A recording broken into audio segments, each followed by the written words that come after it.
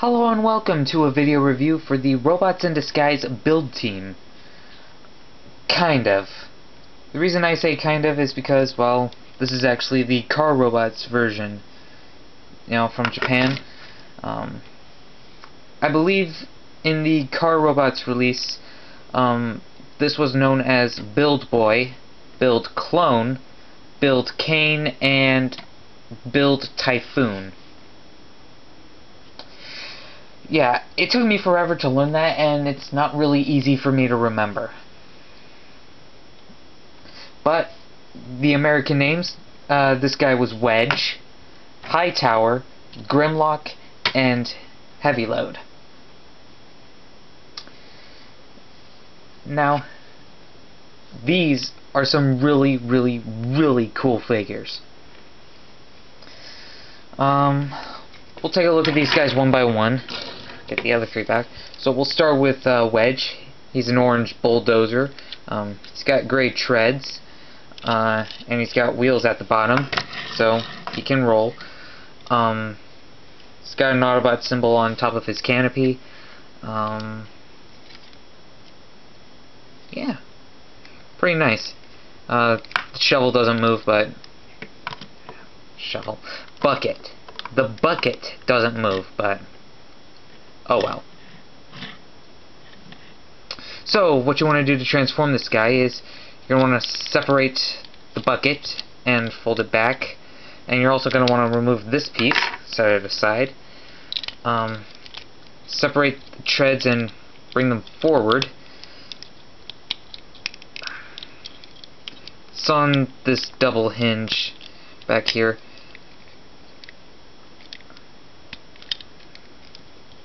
Then you pull the rear of the treads back to free the arm, so you can rotate it forward.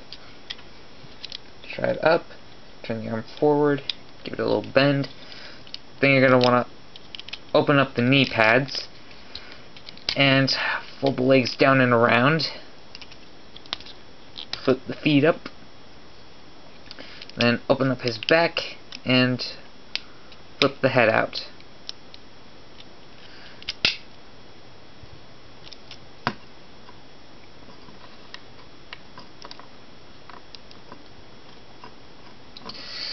And there we go. We have Wedge. He's the size of a Scout. Actually, he kind of looks like an old G1 Minibot. I mean, look at that head. He's got kind of a Minibot head going on.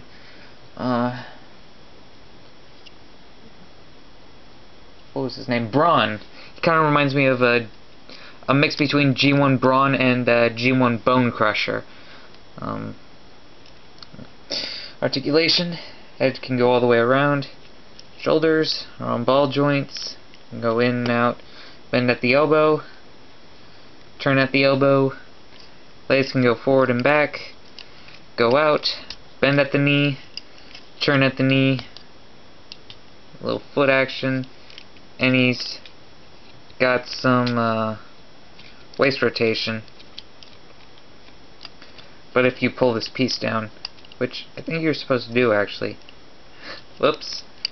But yeah, pull this piece down and you got full waist rotation action. Now back to this piece. It was like this, but you can flip these forward to be the barrels, and we have a peg right here. Put the peg in his fist, and he's got a very nice double blaster. Yeah. Again, he's a little on the short side, but he's the leader of the build team, so he can be however tall he wants. That is Wedge. High Tower, he is a red crane. The turret doesn't really rotate because it's pegged all the way down, but the arm can move up and down, so he also rolls. And underneath, he's got these little ballasts that you can flip down. But really, there's no point. But it is a nice piece of detail if you want to use them. It's there, so yeah. Transform him. Pull this whole thing off. Grab the rear of it and extend it. Flip out his feet. And flip down his heels.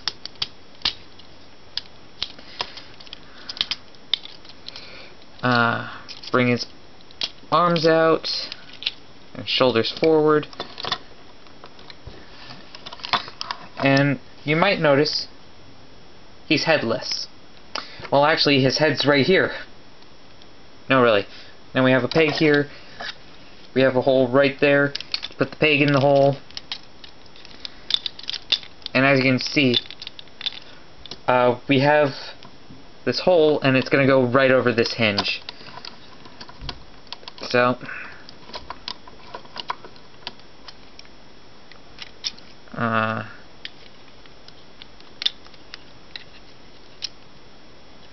there's something wrong.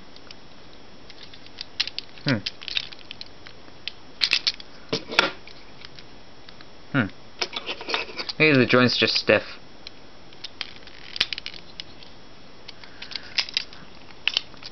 Or is it crooked?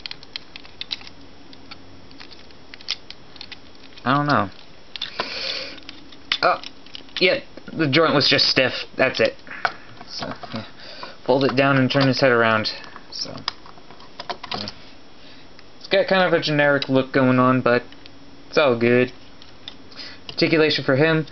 Head goes all the way around. Shoulders. They can go back to there. Bend at the elbow. Turn at the elbow. Legs go forward and back. They can go out to there, and they can bend at the knee. It's got a few extra joints going on. It's got two weapons. Let me take that off. Inside the canopy, he has this little pistol, but really, it's just so small and dinky, and man, that is weak. So, yeah, put that back in there. Put that back. This thing, on the other hand, you can pull out this really large barrel and get yourself a nice rifle. It's huge. I mean, just look at it. Look at it. I mean, damn.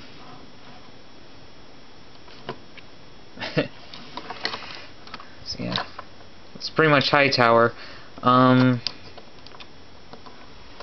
Yeah, he's pretty cool. I like him.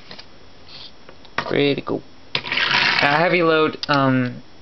He shares a similar transformation and body to Hightower, but he is heavily remolded. He turns into a dump truck, and this bucket back here can dump. Don't ask me what that song is. I have no idea. Yeah.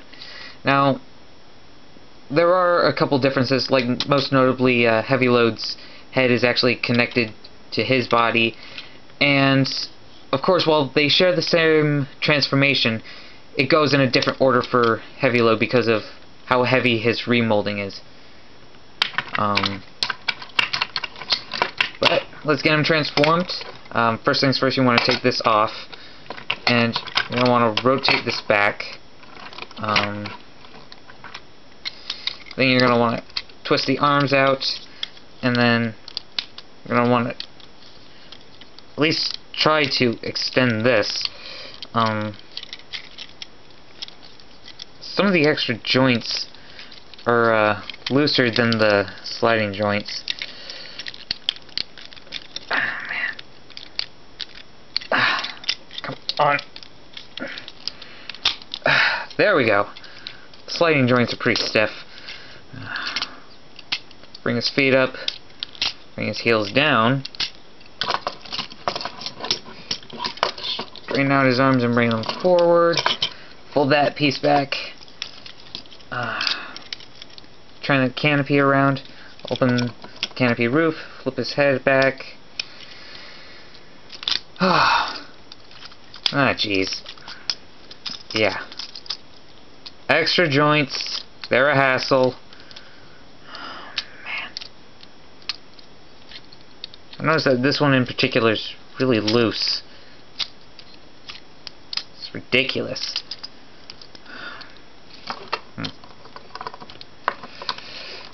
But it is what it is. Now, the dump bed bucket, it becomes a sort of claw weapon in this mode.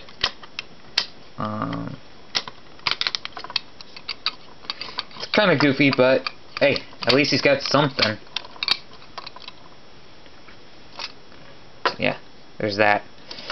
Now Grimlock, he's not the Dinobot that we all know and love him as, so I have a tendency to call this guy Lock Grim. But you and I both know that this is not this character's name. He's named after our beloved Dinobot, so let's just call him Grimlock and call it a day, make things easier. He kind of looks like G1 Scavenger with all the green and the fact that he transforms into this steam shovel excavator. He can bend at this shoulder joint in the arm. This elbow joint right here can bend, and the bucket is on its own separate joint. Yeah. He's also got wheels under his treads. He does roll. And this whole assembly can rotate.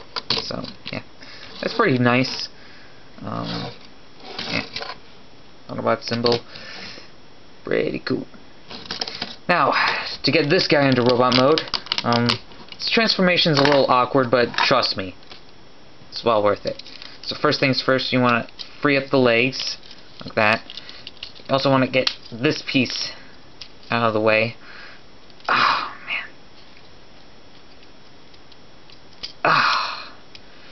Well, that's about as good as I'm going to get.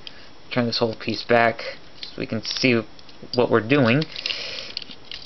Bring all these joints down, like that.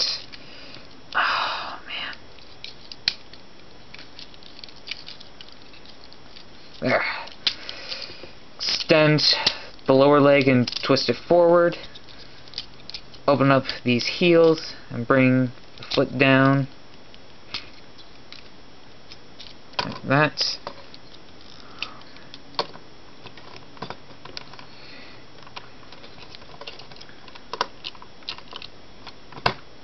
Oops. Oh. Anyway. Open these and flip his head back. Then separate these. They'll be the arms. Bring them out. Like that. Bring his claws out. Yes, his claws. He doesn't have normal hands, but that's okay. Bring his claws out. And that is Grimlock. He totally looks like Scavenger, I think. He looks nothing like Grimlock. He looks like Scavenger. Scavenger! Yeah. I've seen custom Devastator figurines, and they used this mold as Scavenger. Makes sense. Now, you might see this gray piece in there. You can actually fold that out, and it becomes a spring-loaded attack claw. Pretty nice. As you can see, we got a peg here. They're originally pegged here, but in robot mode, we got 3 different screw holes that peg can fit into. I like to plug it onto his right shoulder. Kind of looks like a scorpion tail of sorts. Articulation for him, his head goes all the way around. The arms can go forward and back. The arms, they're on ball joints here so they can bend and rotate. Then there's a hinge joint here, and of course the claws are hinged. Legs can go forward and back. They can kind of go in and out, but it's a little awkward looking. They can bend at the knee, turn at the knee. Little foot action, but not much. Yeah. He's a little awkward, but you know, that's okay. And this is my only gripe with this figure. And this figure is the only one of this set that I actually have a problem with. Oh wait, scratch that. Wedge also has a problem too. He doesn't have much in the way of heals, and if you don't position him right, he'll have a tendency to fall back. But you know, it is what it is. Still, these guys are from the Robots in Disguise line, and that was in 2001. For figures this old, these have quite a bit of play value. Yeah, they're pretty cool. Now, you may notice that there are 4 of these guys, and they're the build team. Now, you would think maybe they're all just partners. Some of you may be saying, "Are they combined?" Well, whoever's saying that they combine, you are correct. The 4 of these guys can combine. And this is different because most combiners only combine when there's 5 people. This combiner group has 4 members. Most combiner groups have 5 members, like Manosaur here. He has 5 components. These guys, there are 4 members here, but they combine, and the combined forms are pretty cool. Wedge here is the chest piece and head, but these 3, they can become either the arms or a leg. Like, I can show you a bit of what I mean. Like, since I was having trouble with heavy loads, extra joints, I'll show you what his arms mode looks like. Yes, arms mode. So, fold these out of the way, put his head away, like that, and then this whole section splits open like this, and these would bend like that to form a claw, and this piece would flip down to be the combination joint. But really, I don't like this arm configuration. I think it's kind of goofy. I prefer heavy load as a leg, so. But you do have options. You do have options. So, I'm going to return him and Hightower mostly back to vehicle form. The reason I'm not showing you on Hightower is because, well, it's the same transformation for his arms mode, so yeah, there's really no point in going through all that again.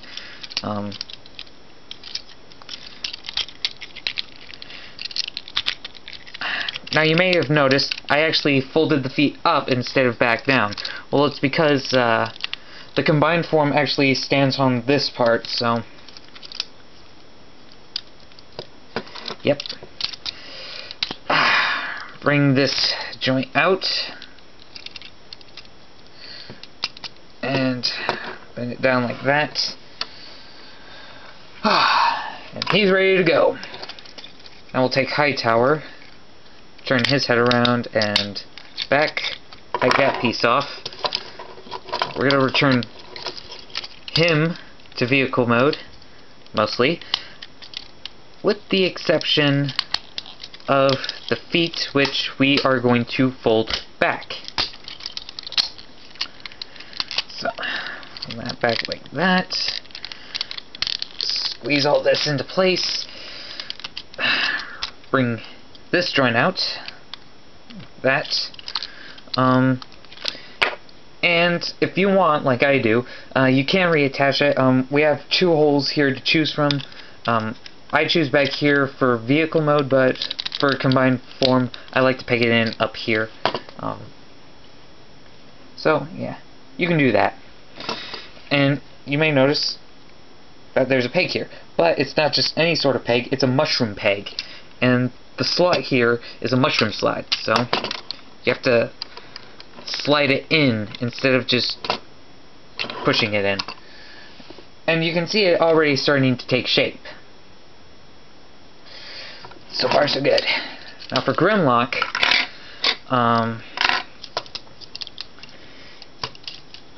what I like to do is I like to fold his head back like that. Fold his claws in. Actually, I think it's supposed to be like that.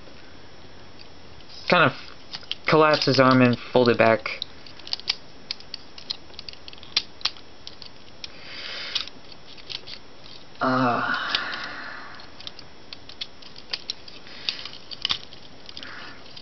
Turn the joints like this, and this piece, I want to straighten it back to how it was in vehicle form, but fold this part down. Turn the lower legs around.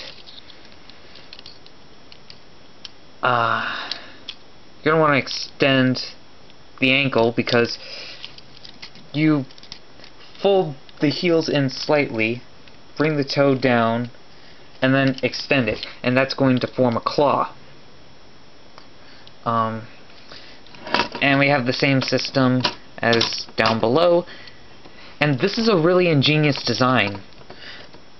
Because if you may notice, we have this triangular hole here, and if you remember on Wedge, we have this round peg with a couple excess pegs sticking out, and it actually matches up with this whole system. And you know, it's really ingenious. Get Wedge ready.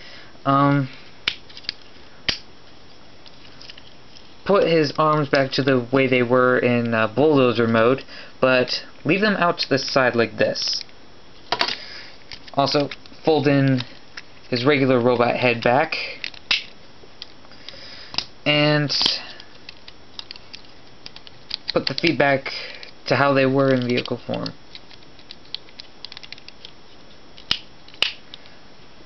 Like that. Now you're going to want to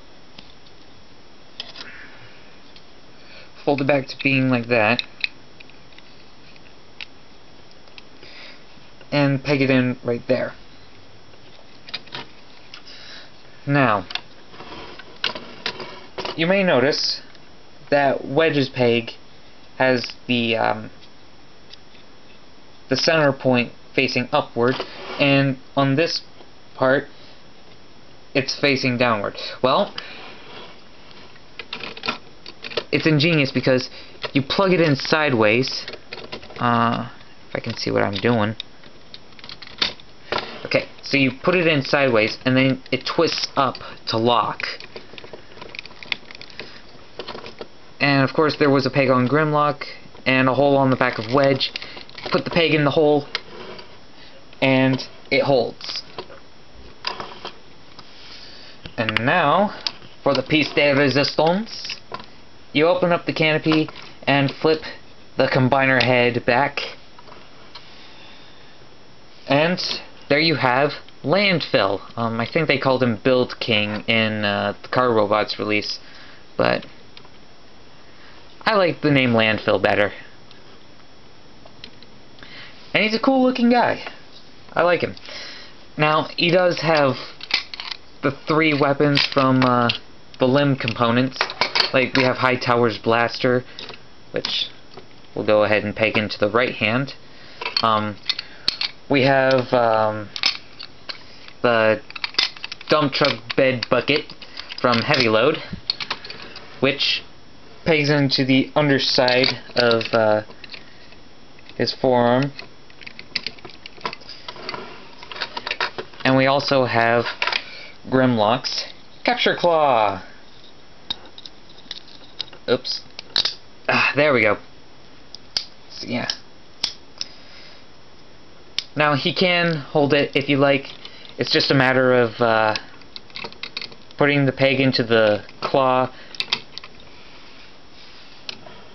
And there you go. But if you don't want him to wield it as a weapon, Grimlock's head has one of the screw holes that we saw before. You can peg this into the back of Grimlock's head and have it stored like that, or you can have it curved around his shoulder, however you want to pose him. As MGO316 would say, it's your toy, display it how you wish. Yeah, I really like that. I give MGO a big thumbs up for that. So yeah, pretty cool. Now, he does have other configurations.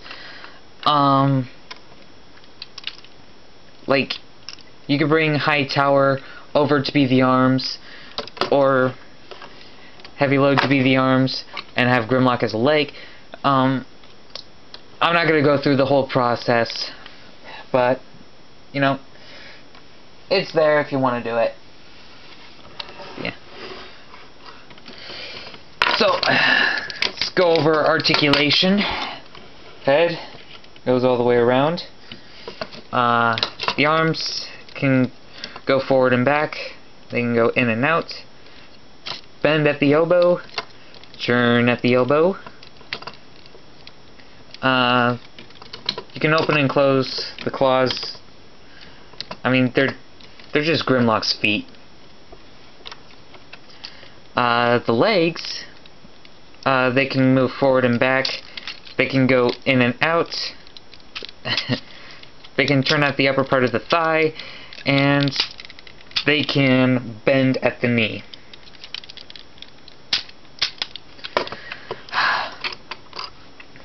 So, yeah. You can actually get a number of poses out of this combiner.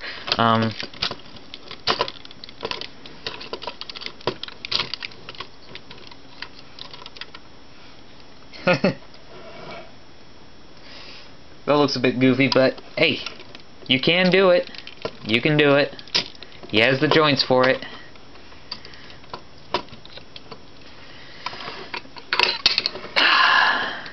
Now, I love these figures. They're pretty cool.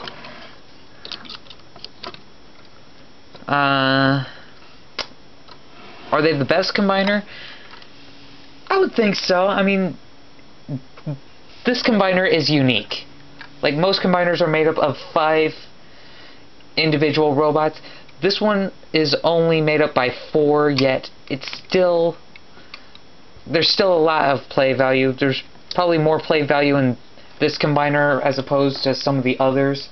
Maybe some of the G1 guys. I definitely know that there's more play value with this than with the G1 Devastator.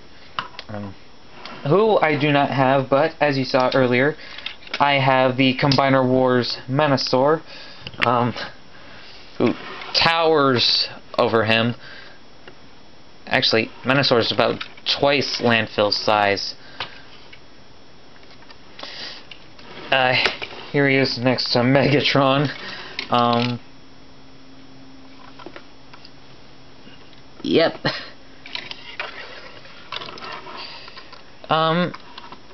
I think he's made up of mostly deluxes, but in combined form he grows to be the size of a Voyager. Maybe an Ultra. But yeah.